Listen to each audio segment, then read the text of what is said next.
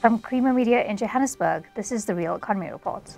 Transformer manufacturer LH Marthinusen, a division of electromechanical equipment manufacturer ACTOM, has launched its new 32 million rand industrial fan production facility in Germiston in Gauteng. Sabrina Jardim tells us more. LH Marthinusen pointed out that the facility strengthens South Africa's manufacturing capabilities, enhances job creation, and aligns with the National Development Plan's goals for economic and infrastructure advancement.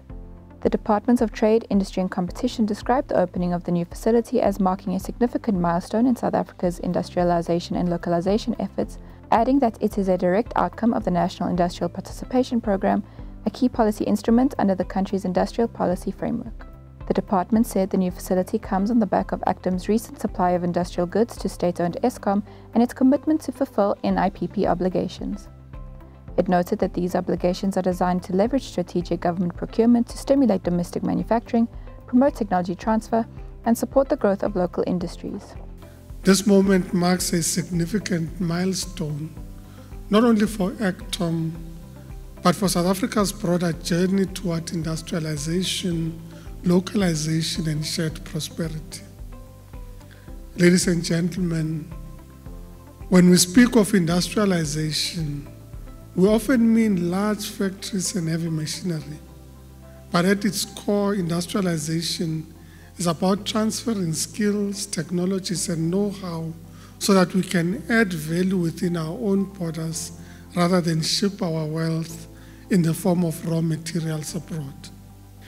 We see this type of initiative as crucial for our country, and not just our country, our continent as well. And we would like to see our competitors and other OEMs commit towards industrializing in the region to embrace our local economies on the continent, to grow our continent and create jobs and stimulate economic growth as opposed to purely importing. The new plants will manufacture large-scale industrial fans for energy, mining and food processing applications, supporting both domestic infrastructure projects and regional export opportunities. It also represents a practical case study of the successful implementation of the NIPP through original equipment manufacturer participation, the DTIC said, adding that the facility positions ACTOM as a key contributor to South Africa's efforts to reduce import dependency, enhance competitiveness and grow the manufacturing sector. What we've realized in South Africa is that there's a desperate need for the reindustrialization of our economy. So when you look at the levels of unemployment in the country, it's a crisis, and beyond that, we desperately also need economic growth in the country. We need to stimulate our GDP. And when we look towards the industrial environment in the country, our views is that there's huge potential for the economy to be stimulated by way of localizing products that are sometimes imported, and hence we took a decision to say let's invest in this factory. The NDP goals ultimately is to look at how do we create jobs, how do we localize, how do we stimulate economic growth, and for me, this investment is one that's enabled, firstly, an increase in capacity industrially in the country, and this is one of many other investments that we've done. So the ACTOM Group has, over the past year, invested approximately 220 million rands across capacity expansion in various production and aftermarket support facilities.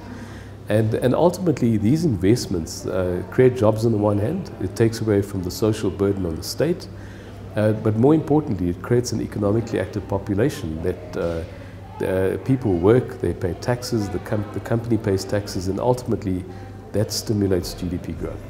Speaking on the issue of unemployment and slow GDP growth in South Africa, Naidu noted that ACTOM had undertaken to actively embrace education through the development of various training centres.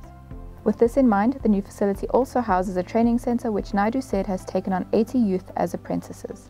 So given the need for economic growth in that, we then took a decision to invest here, to also invest into a training centre as well, beyond just the fan investment, to develop the skills in the surrounding communities, to the surrounding schools, so that we can absorb people into our business.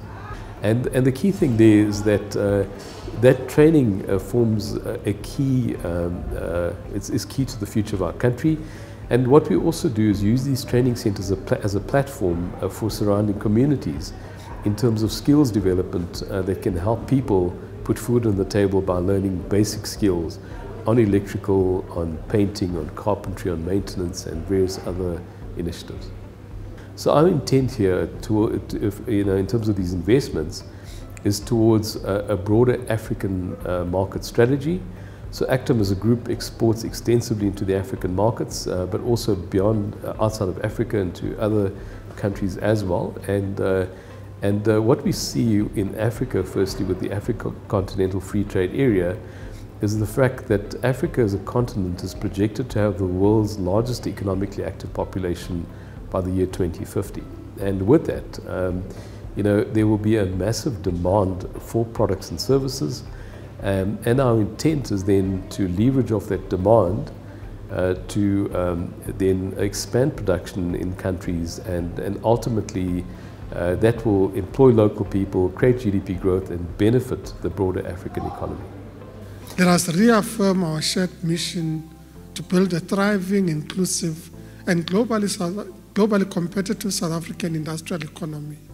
The journey ahead is ambitious, but with vision, collaboration, and determination, I have no doubt that we will succeed. That's Creamer Media's Real Economy Report. Join us again next week for more news and insight into South Africa's real economy. And don't forget to listen to the audio version of our Engineering News daily email newsletter.